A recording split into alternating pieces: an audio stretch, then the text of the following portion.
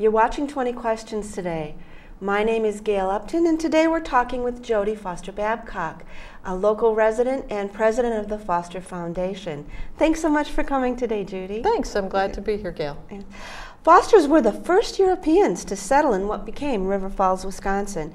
Could you tell us the story for people that are unfamiliar with it? Certainly, I'd be happy to do that. So back in 1848, when Wisconsin became a state, my great-great-grandfather, so 5 generations back, was looking for a place to settle. And as a youth, his family had moved into the Illinois area, but he really didn't like the climate there. He tended to be sickly. He was not real happy with it.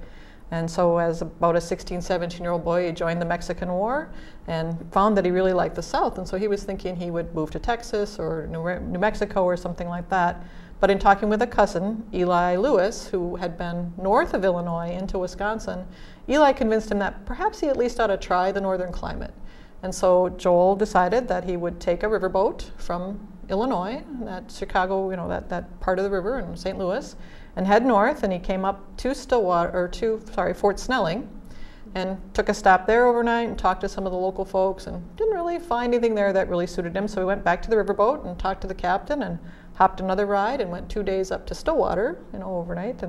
And over there, he met some local folks and stayed for a bit and kind of checked out the area. And they said, oh, the best hunting and fishing, if that's what you're looking for, you should, go across the river to the Hudson area. And so he, through family and friends, had known a couple gentlemen named the Nobles brothers who had settled just at the mouth of the Willow. So he went across and got in contact with them, and they showed him some different areas and introduced him to some folks. And through a series of overnight camping trips, if you will, he checked out the Willow River and the Rush River, and ultimately found his way through a connection with some local trappers and hunters to the mouth of the Kinney as it joined the St. Croix, and he hiked up that valley and in the canyon and finally came to the confluence of the South Fork and the Kinnickinnick itself and saw those beautiful Cascade Falls and said, this is the place for me. And so our family's been on the banks of the river right there at the confluence of those 2 rivers near Glen Park ever since. Oh, that's amazing. So here, there have been Fosters in River Falls for all those generations, including you and your father, Bruce. Mm-hmm. Could you talk a little bit more about the more recent Fosters, and especially your dad? Sure, I'd be happy to do that. So after Joel got married at a little bit older age, there tended to be that gap. He married a young woman who was quite a bit younger than him.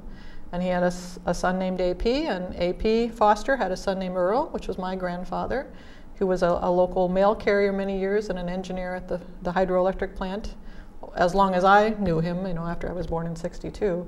And his youngest son was Bruce, and he was born at the property right across from the power plant. And that was the family homestead where Earl and Letha lived and raised their family. And I remember it as a place where, as I got into the family at 62 and beyond, that we always had family gatherings and so on. But my dad was a hunter and a fisher, and he followed in those footsteps from Earl to AP, and back to Joel, and they loved to hunt and they loved to fish. My dad was a Boy Scout all his life. And if you ever saw the Indiana Jones movie where River Phoenix in the beginning is going into the cave and kind of checking things out, I imagine that was kind of how my dad was as a kid, always exploring, always investigating, always getting into trouble. I don't know if he ever got into a box of snakes or not, but he certainly told stories about boxes of angleworms. So, and he was a character of River Falls most of his life, and traveled around North Dakota and so on, but always came back to his roots in River Falls. And he was a well-known historian and told many of these same stories himself, so it's kind of fun to follow in his footsteps.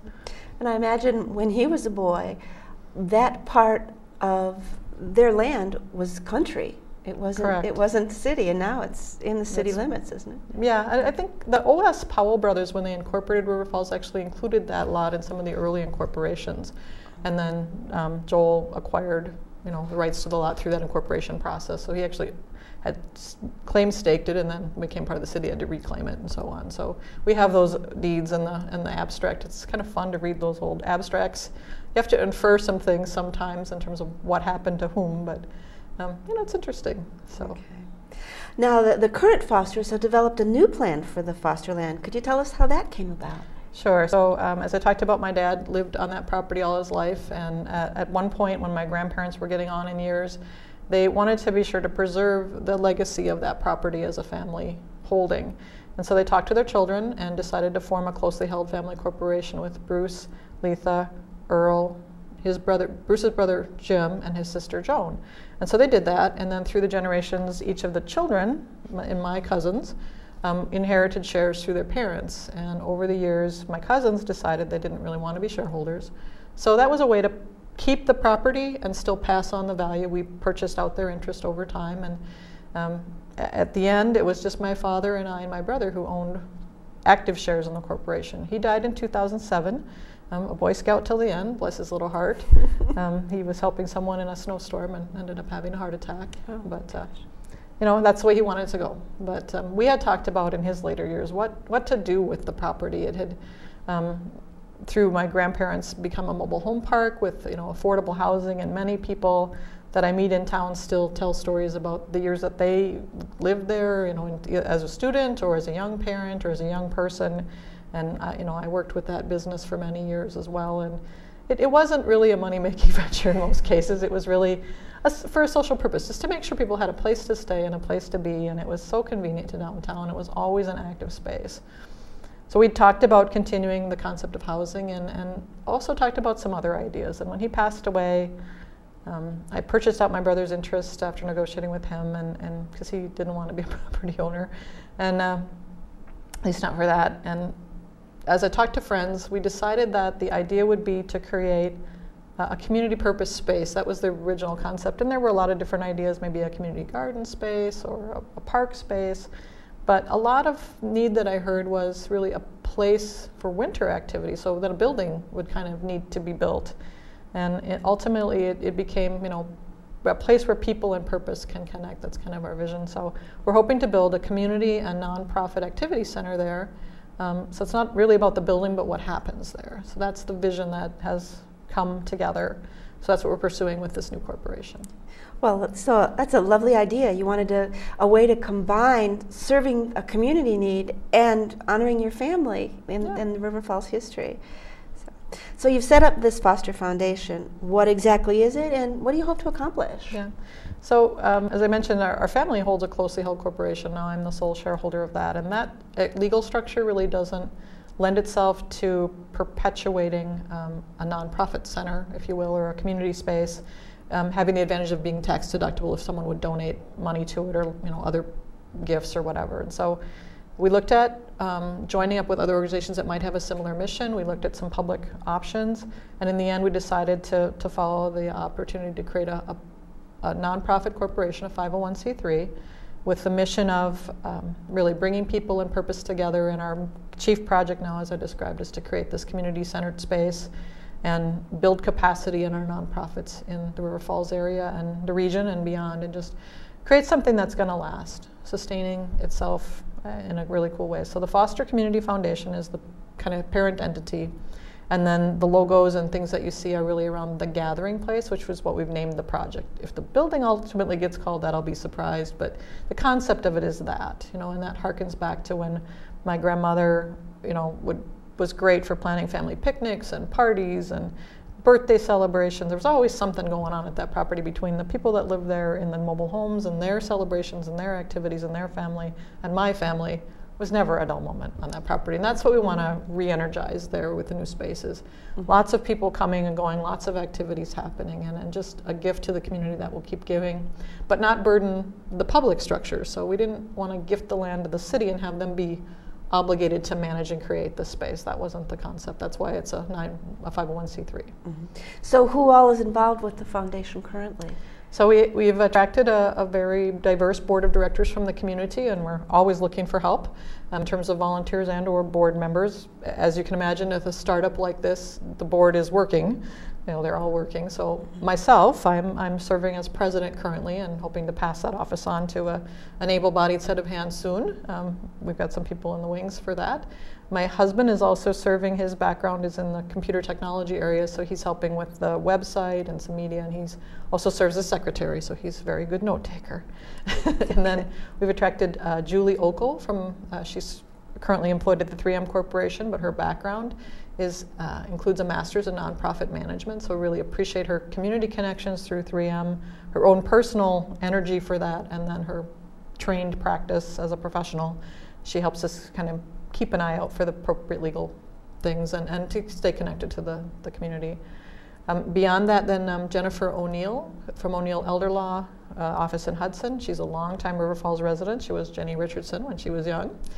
She's involved in our board, helping advise us on legal matters and assisting with some of the finance activities. We have Melissa Crayford. She works at Greenskeepers.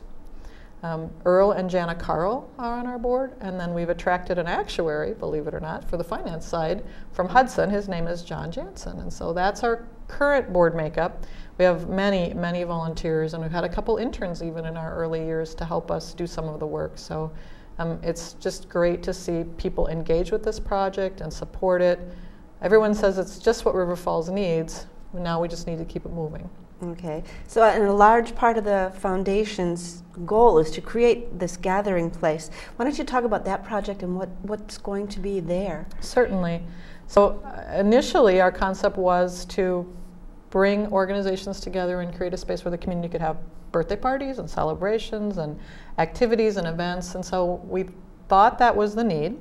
So in our early years, in 2010, we did a lot of community surveys, talked to people, talked to groups, and we also did, through an internship, a space survey of all the available spaces in River Falls, because we wanted to test our concept that this was really needed. So to create a building and then not have it used wouldn't be a good outcome, right? So we talked a lot to the library folks and Wendy over there, and they are oversubscribed. They have, 800 paintings a year or something, and they're a public space, so they have some constraints on what can happen there. And so we really wanted to build a facility that would complement not only our public spaces like the library, but also the private spaces like the restaurants and the golf courses who also support events and activities, and some of the spaces that are leased out to nonprofits today. And that was the other theme that came through as we talked to community members and their individual interest in this project. They also, as you know, River Falls is a very active community, represented board interests and other nonprofits and said, well, if you built a facility like that, I think I could see a way where my organization or the people that I work with on my passion could use it. And so those conversations evolved, and we created in 2011, I have to think back now, a forum at the library where we brought some nonprofit organizations together and invited them to express their intent in writing. So a letter of intent saying, if we worked on this together, would you like to partner with us? And we've gotten 4 organizations to commit in writing to do that. So we have the River Falls Community Theater Organization. They were kind of one of the first ones to the table.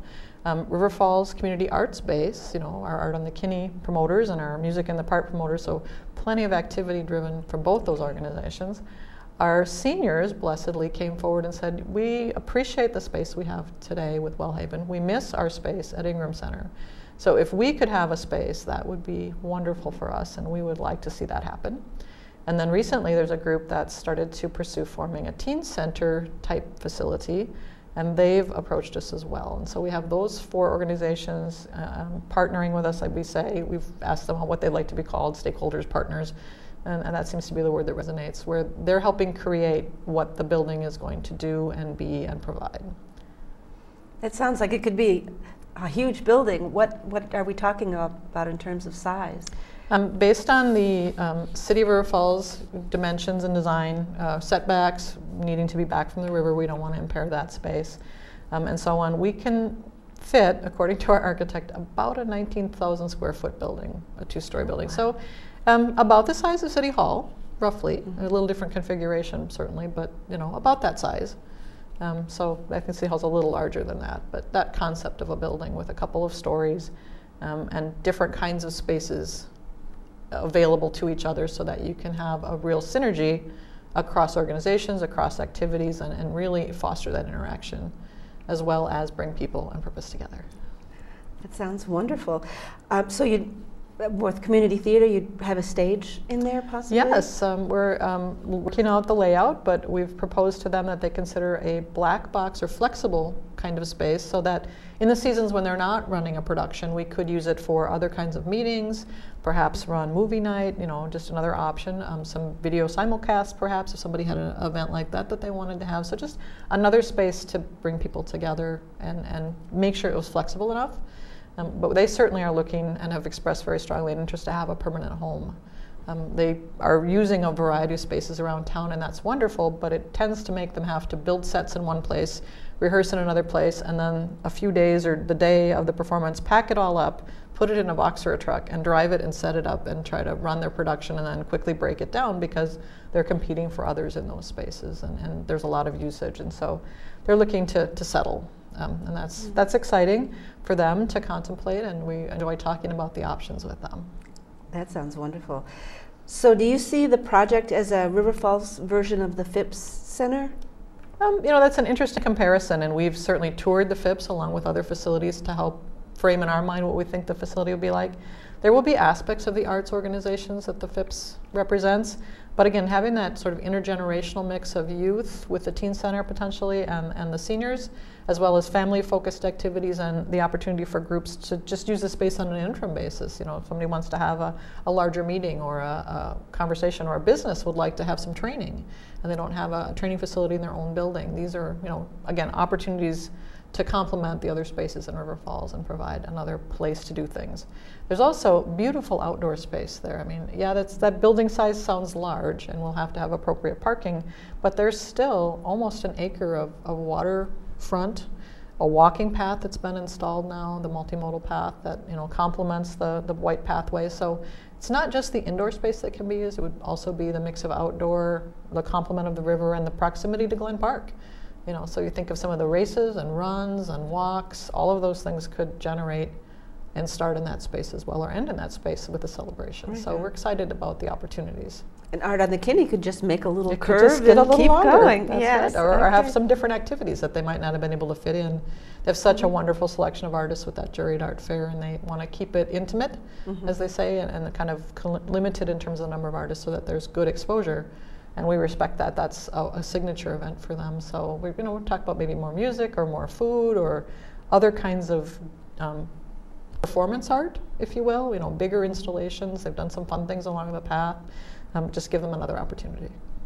Okay. So what, do you have a timeline for development of the project? Construction, project completion? Sure. If money wasn't a barrier, I would already have a shovel in the ground. That's kind of where my heart is at. And certainly our board is anxious to move forward. And we've set some aggressive goals and see that in working through learning about the process of capital campaigning and building facilities, that it's going to take us a little longer in this economy than we would like, but we're on a good path. And if and when we can keep moving through these phases as we planned, the good news is that we would, within the next few years, be breaking ground and opening a facility. So if all went as we currently plan, it would be looking at something in the 2015 timeframe, which is still out there, but not so far out there. Okay. I know our seniors are anxious as well. They're like, we want to see it built and be able to use it. So they keep us on our toes. Okay. So you've mentioned some groups are looking forward to take part. Are you still looking for groups and individuals to help as well? We're always looking for assistance and partnerships, whether the organization just wants to provide advice and services, if someone's got that sort of business background and interested in getting engaged in the project because of what it represents for River Falls and the surrounding region.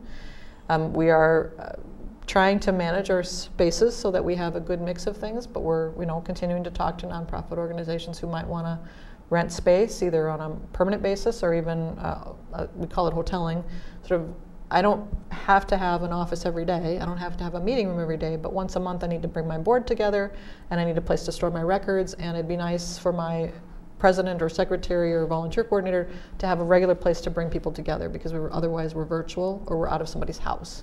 And so that sort of ongoing fluid use of the space is something we also envision, that hoteling sort of concept, because that's one of the things we heard nonprofits lack, is a central storage location for records, information, and a place to gather. So. Or with the community theater, props and props and sets, for sure. Yeah, they certainly made clear what their storage space needs are, and that's great. We're happy to accommodate that. Okay. So do city, township, and county government entities have a place in this too, or have a role in the whole project? It's really a trifold or fourfold effort, right? So there's the business community, the nonprofit community, individuals, and then of course our city government and local government, as well as our state and our federal government, have opportunities to help with this project. It's our job to find those resources, but the city administrator here, the mayors, all of those folks have been very supportive of the project. They believe it's a great investment in River Falls and what can be available in this community to attract business and people to live here and students to stay here, and that kind of thing. So they've been very supportive, and quite frankly, if it hadn't been for the city administrator pointing out the recent WIDA grant opportunity, we wouldn't have the money to tear down the house. So we were very thankful that Scott said, jump on this and we'll help you, but you have to make the application in your own name, which we're certainly happy to do. So they've been helping us identify opportunity, which is really what we need. And of course, they will oversee the project from a building standards and setbacks and all those things I talked about, and we're happy to comply with that. River Falls is a very forward-thinking and green invested community. They're quite a bit ahead of many other communities in Wisconsin and even in the Midwest. So it's great to be in such an energy-conscious community, and our facility is intended to be, as we've envisioned it, quite a ways up the green scale, and we like the contrast between the 100-year-old hydroelectric plant, which is obviously a very green type of activity, and the LEED certified solar panels and green roof facility we're envisioning. So we're excited to see that next evolution and partner with the city in that process.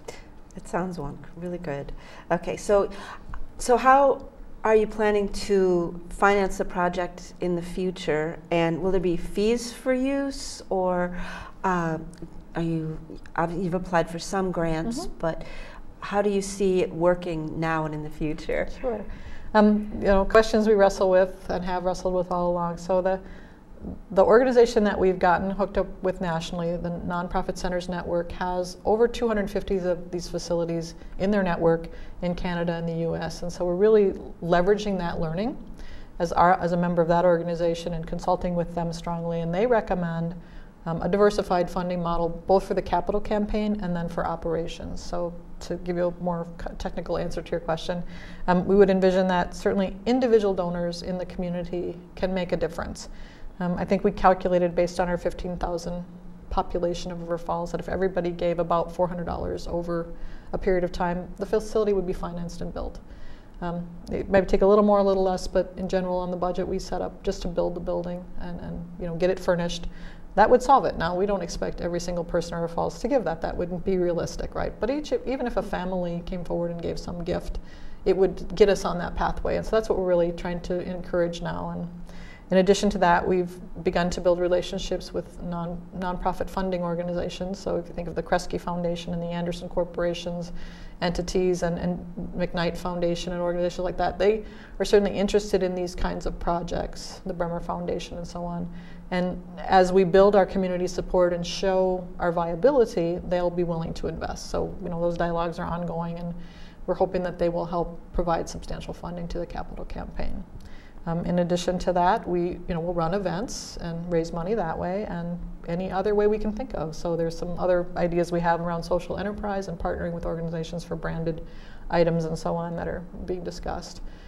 So that gets us the building, furnishing, and hopefully an operating reserve to ramp up and get started with our partners. Over time, we intend for the building to pay its own costs through the operating fees and lease payments, rent payments of the tenants.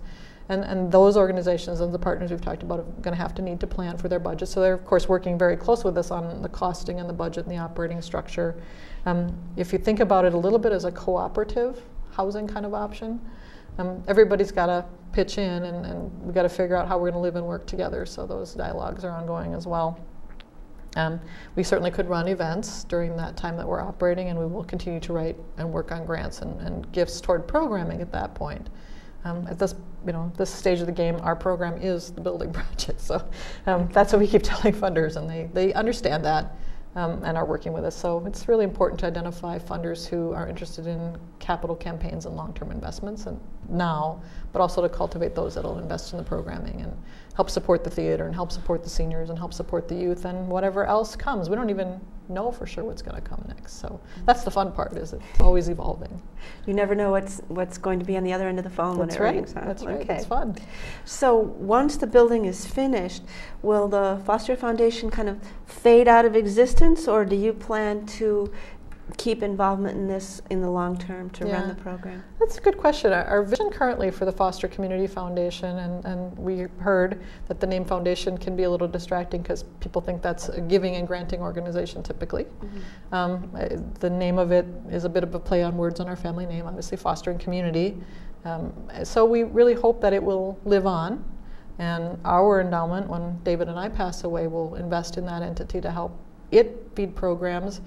We've talked to our partners about any funding that the foundation has beyond operating the building costs would be prepared and put into funding into their programs, as well as other things, incubating new entities. I mean, there's, again, things we haven't envisioned that could start. And we've been fortunate to be part of some initial startup activities in the River Falls area, such as the Grow to Share concept for the gardening, and talking to other organizations that want to get started in things. And River Falls has been wonderful, starting Our Neighbor's Place. And there's just that energy going on in the community, and so we want to keep supporting that growth.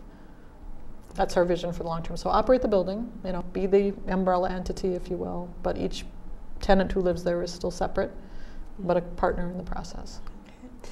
So what's the next step for you? Is it you sent out emails on a project called Bring Down the House? We did, and that's our immediate next milestone. So the family household that's there, the house at Winter Street, the Foster House, is more than 100 years old. And it's got its own story, probably another day's 20 questions conversation.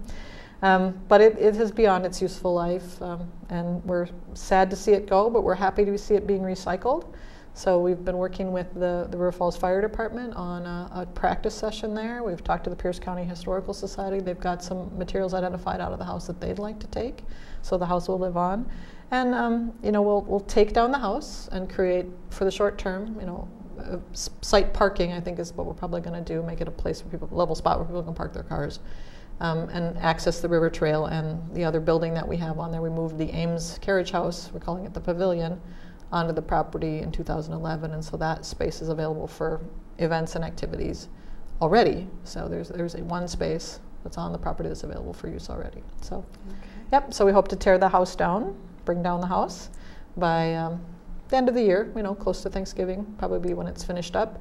And we've gotten a grant from the Wisconsin Housing and Economic Development Corporation, WHEDA, through, as I talked about, that application process. The catch with that is that they've said to us, tear down the house, pay the bills, send us the reimbursement request. So we're raising money kind of on a matching basis, if you think of it that way, for the funds that they give us. So if you invest today in that Tear Down the House project, the email you talked about and the opportunity to give online, when we get reimbursed from WHEDA, we'll be able to roll that funding through the process and on to the next project, which will be working towards the design of the facility and other fundraising in the capital campaign, and fully documenting the feasibility and operating design of this facility, which is one of the next steps. And then planning that, full push to get the dollars together and get ready to break ground. So it's all rolling forward. It's just that constant process of working the dollars to make the most of them. Okay. So how can groups and individuals become involved with this? Well, the easiest way, if they want to give, which is kind of our first ask, is to go on our website, www.foster-foundation.org, and there's information there on how to give online. You can certainly send dollars to our post office box. Otherwise, you can contact me or my husband, or through the Facebook page that we have, and find out more about opportunities to volunteer. If dollars aren't in your future, service might be a better option. That's always welcome and a great way to get involved as well. And just to talk about this project as what it brings to River Falls. I mean, telling your neighbors, telling your friends. You never know who you tell, what seed that's going to plant, what's going to come as fruit. So. The easiest thing people can do to volunteer every day is just talk about the project and tell their friends and family about it, and invite them to look at it, go over and walk the site. The place is open. I know the police department has said, you might invite some challenges by doing that, but we think the more people go there and see it and experience the peace of that site and the wildlife that's there, and we'll change it by what we're going to build, but I think we'll make it better. And so the more people can do that, the more they'll understand what a great opportunity it is. Okay. So what is the foundation's vision for the gathering place, and what it will be to the community in future years? Yeah. Well, I think I've described it's really, from my personal perspective, of course, a legacy from my family to keep that space as a community-focused space. For the community, I think it's whatever they can create with it, having the opportunity to have a beautiful, energy efficient gem like that on the river, as our architect says, it's a gem. It's going to be a gem on the river. It's just really exciting to have that there instead of a rundown old trailer court and a rundown old house. That's not really best using the riverfront. And that fits in with the city's long-term plans for the community to certainly turn their face to the river instead of their back to the river. And that's what this project is going to be.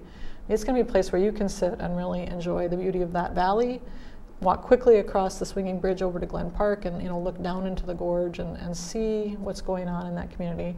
Plus just have fun with family and friends. So we really envision, again, as a place where people and purpose, all kinds of activities can connect. It's amazing to me that the description of this, because it will help River Falls in so many different ways. Just about any way you look at it, the community will be enhanced by this project. That's our hope, and yes. We appreciate all the great feedback we've gotten from people. All of our 100+ friends on our Facebook page. I'm hoping by this conversation that we get 100 more or 200 more. Even that helps us. You don't understand how much in this day and age those social media accounts actually help us. If you friend us on Facebook, you help us raise money, because we need to show those funders that we have community support. And so that's another thing that you can do, is become our friend. We need friends of Foster. That's what Bruce always said. It was great to have friends of Foster, and they celebrated his life and his legacy, and that's a great way for you to get involved. Well, thanks so much for coming in today and talking about this wonderful, wonderful project. I appreciate you asking the questions you did, and I hope folks will contact us and share their enthusiasm. You've been watching 20 Questions. Today we've been talking with Judie Foster Babcock about a wonderful new program that the Foster Foundation is trying to develop in River Falls for a gathering place right on the Kinney. Thanks for watching.